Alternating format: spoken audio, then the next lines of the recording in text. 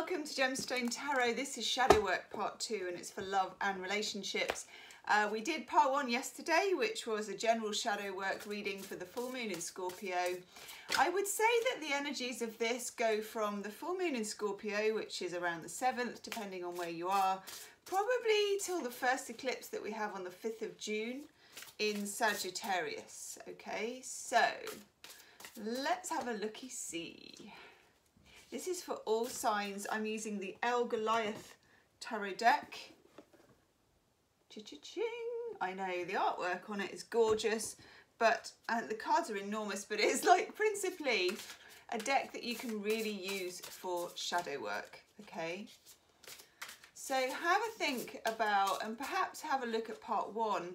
If you look in the well, what comes up for you? What image is conjured up if you were to meditate for 5 minutes? Oof, there we are. On a well, what would come up for you? Oh my God, that's amazing. Okay. Oof. Wow. Oh, wow. Oh, wow. Okay. I was, you know, yesterday I did this shadow work reading and I was thinking, well, I've done that now, I've scratched the itch. And then today I'm like, nope, there's a Part 2. Now I know why. By the way, do subscribe to the channel if you haven't already, and do hit that wiggly bell because I will be doing random readings like this a lot, I think. Oof. What else do we need to know? Oh, yes. Wow. Yeah, it feels like you. Ooh. Okay, I want one more. It's starting to make my nose run, excuse me. Strange sign of channeling for me, but if you watch my dailies, you will know that if my nose goes, we're on to something. Okay.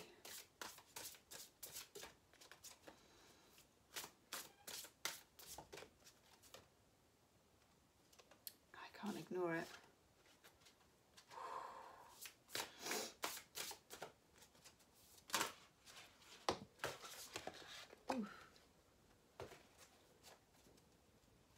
Wow. Okay. They're so big, they can hardly fit on the table, as the actress said to the bishop. Right. Okay.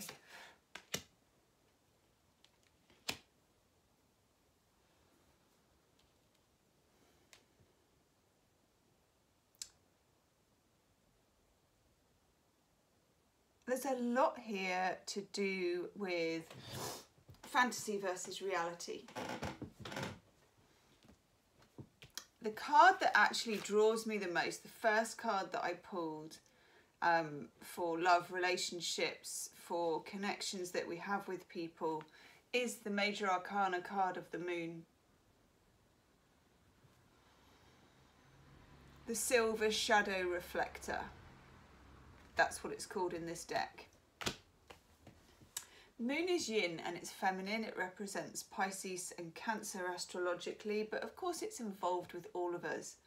And it's involved with the female cycle. It's involved with cycles of life and tides and all of those, you know, mysterious things. Such a powerful magnetic pull that the moon has.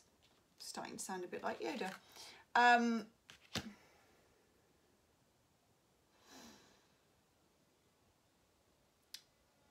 The moon is pulling you here in this relationship scenario towards a form of very fierce clarity. You have to excuse the sanding man down the road. If you watch my dailies, you will know the history with the sanding man who eternally sands a house down the road. Right. The moon is like a magnetic pull. It feels like there is a mystery about this, and you're going to be drawn towards, I want to say solving that mystery, but I don't think it is solving the mystery. I think it's another step along the way. And this is why we're talking about leading up to the eclipses in June. For me, the lunar eclipse in June on the 5th is a big dam buster of a revelation. It's a revealer. And then we have the solar new moon eclipse on the 21st, I think it's in Cancer, which is ruled by the moon. And I feel like that's when the lid comes off the box. But in order to get there, okay, we get the Empress. Or in this, the alchemical mother. Now, of course, we're talking moons, we're talking cycles, we're talking fertility, we're talking the feminine, it's all here. So think of 28-day cycles, think of it in terms of moon cycles. We're in a time where we are sometimes referred to this as the bouncing ball. You know those old-fashioned like song programs which used to have the bouncing ball that went along with the words, you know, da da da da da da and all that stuff. This is like, if it were a clock, it would be a moon clock, okay? So you're going from this one, from the new moon to the full moon to the new moon to the full moon, or full moon to full moon in this case. That's what this is. This reading is a cycle from full moon on the 7th to the next one that's on about the 5th of June. Check your dates. I'm really bad at dates. Okay. Within this energy is 3 sword cards. We've got the Ace of Swords. I like the Ace of Swords. It's absolute essence of clarity because it's an ace and because it's a sword. It's a crown chakra, up the crown chakra card. It's, you know, like if what they call scrying. So if you're looking in a crystal ball or you're looking into the well, and that was part 1, it's that thing where you're looking at the water as a psychic, you're looking at it too hard and you're projecting images, okay? 7 of Cups, projecting images, literally projecting images, the tentacles of illusion. I think you may have to look at this in layers. So this is what you do when you're scrying. First of all, there's the false stuff where it's all about yourself and it's all about your own ego. And this is very normal because we're human and we bring that. And it's fine. And it can happen when you're doing a tarot reading for somebody. If you're too much in your own stuff, you will start pulling your own cards. You've probably experienced that. If you are able to accept that as a shadow side and let those clouds drift apart, imagine that the top of the well is covered in clouds of your own projection. Be calm, be still in whichever way you can and go into that. For me, it's in the back of my teeth. It will have a place for you wherever it is. I can feel this kind of almost like a psychic bite happening. Oh, my nose starts running. I know. There you go. When you get that and the clouds drift apart, what you allow to happen then is for something to emerge, and that's what scrying is. Something emerging from the deep. There is a deep truth in this relationship that you need to know, and it doesn't necessarily mean that the relationship will succeed or fail. It's just that you need to know. Okay, I'm going to take a Chuck Spezzano healing card on that Ace of Swords.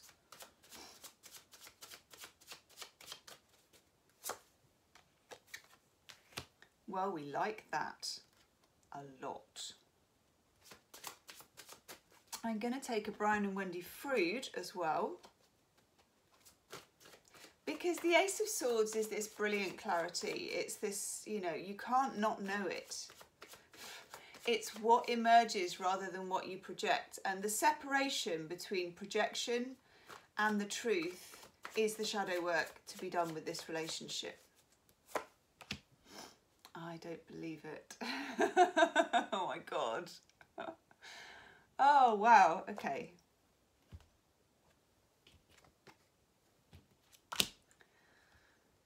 For the Ace of Swords, let's have another look at it, because hey, it bears looking at twice these, don't they? They're so beautiful.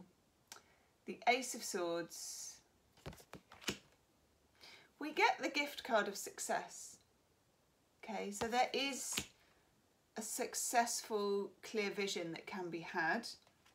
But then not Chuck Spezzano, Brian and Wendy Frood, the Queen of Shadows. Right.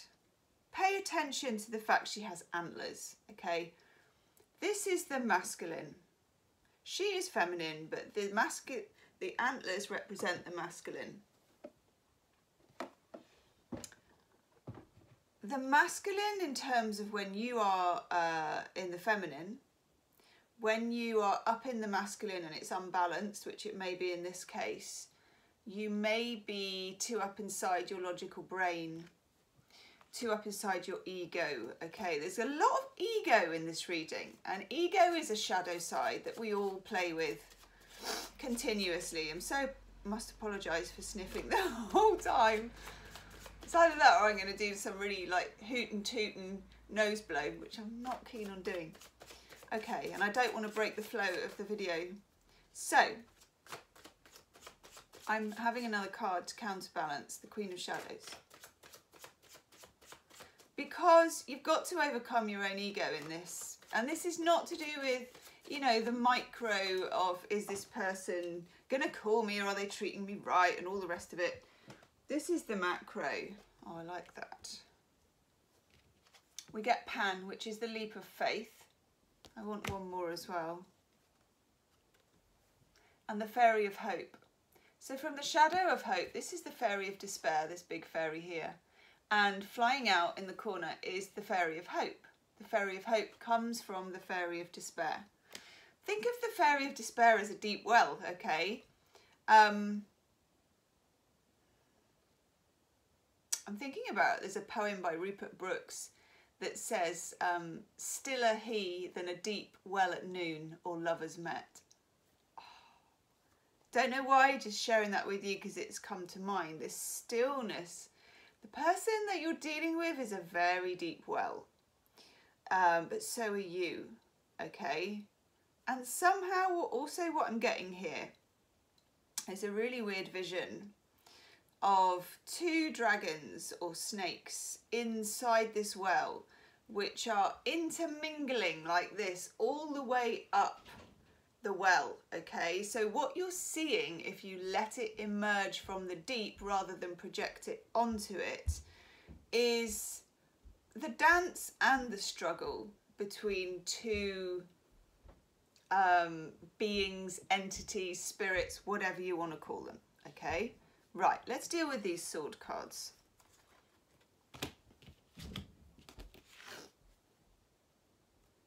We get the Two of Swords, the blind seal. Notice the moon above as well. Now, the Two of Swords is an interesting card because even in this deck, which is not exactly Rider-Waite-ish and traditional, there is always either, what do they call it? A blindfold. I was going to call it an eye band. There is a blindfold. There is a sense in which you can't see, and there's a sense in which you should not. And what the Two of Swords means is stop looking out. Look within. See what emerges. Imagine that you are the well, okay? What emerges? Now, you may have to get into meditative state. You may be able to do this like that, you know. For me, I mean, it's not really much possible at the moment, but my greatest epiphanies came when I drove a van. I know, I used to drive a van really badly, now and again for work when I had to and they made me. Whenever I drove that van and I was just like, it was like some big man van, you know, gear stick was about that long. And the handbrake, I remember the handbrake, it was practically, you know, like this. But whenever I was driving that van, like this, I'd get really good epiphanies. So it is what it is for you. You don't have to like, and you know, swing a gong and do the incense and all that, unless you want to, or build an altar. Do it however you want to. You can do it watching TV, you can do it any way you like, but become your own well. Let this truth emerge. It's an ugly truth for some of you, but it's put your ego to one side, okay? Be willing to not look out. Be willing to not see. It's like in Oedipus, the Greek play, Sophocles' play Oedipus. The person who can see the most is Tiresias, the blind prophet, okay? We have the Three of Swords, the bleeding raw heart. Now, it's got this heart with 3 swords. It's in a kind of a bell jar. God, it's absolutely amazing. This artwork is incredible, isn't it? The 3 of Swords is a perceived betrayal. There is a 3rd sword in this scenario. I don't at the moment know what it is. You don't need to know what it is. You just need to feel the discomfort of it being there. And I'm sure that that will emerge in June if there are 3D facts that you need to know about. I don't necessarily feel that it's a 3rd person in the relationship, but I'm not ruling it out either. I'm just saying there is a 3rd sword. Now, interestingly, we then get the Lion and the Cobra, strength. Interesting battle. Now, to me, a lion and a cobra is almost an equal fight. So do you remember in my vision that we had a few minutes ago of these 2 dragony creatures fighting in the well? Dancing, fighting, whatever. I feel like that infinity symbol at the bottom is part of that dance, and also I feel like it is equal, but of course these creatures are so very different. There could be fire signs involved with this, because obviously this represents Leo. Snakes for me represent fire, but I'm also getting air, and of course we had Pisces, Cancer and Scorpio with the moon card anyway. So look, we then have Judgment, the transcendence. This bear is coming up. You can see it from the bubbles, okay? It's like boom. That's the knowledge you're going to gain by not being afraid to let what needs to emerge rather than projecting on it yourself, okay? I feel like at the moment, at this time of the Scorpio full moon, the universe will assist you because it's a full moon, which is an emerging truth type vibe. It's scorpionic, which means no avoiding the difficult, what I call the bottom of the sewer, you know. Scorpio ain't afraid to flush out the drains. But also I feel like that's all you have to do at the moment. You don't have to fact check. You don't have to know. You don't have to be right. You don't have to be accurate necessarily. You just have to be open and willing and able to put aside the ego and the projection and to... Valentine wants to come in. And to be open to what emerges. Literally be open to the power of the truth outside of yourself, but also inside yourself. So between you and the universe as a link, okay? I'm going to take one Wisdom of the Hidden Realms.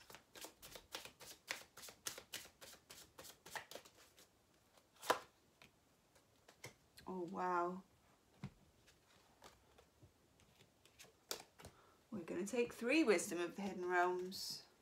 By the way, do sign up for my newsletter. You get a free pick a card reading, which does dovetail with this really well. It's a destiny reading, choice of 3 different piles. Link is in the description box, completely free. And I will be doing, it's an exclusive video, and I will be doing, I think, shadow readings for the subscribers to that as well. Interesting. The Dream Walkers. Dreams, collective good and illusions. And this is where we're stumbling about in terms of our own projections, okay? The Fire Prince, that's come up loads recently. Optimism and aggression. I feel like that's the energy of that Sagittarius eclipse. And Gaia's Garden, that's lush. Fruition. Reaping what you sow, and abundance. I don't believe that comes in until this is like a full circle, which I think will be, I'm starting to do the June readings at the moment. They're pretty juicy. There's a lot going on in June, but this is the gateway to it, like we said yesterday, okay? And then we end here with the 9 of Pentacles. And the 9 of Pentacles, The Tranquil Spotted Doe. Oh, I love that.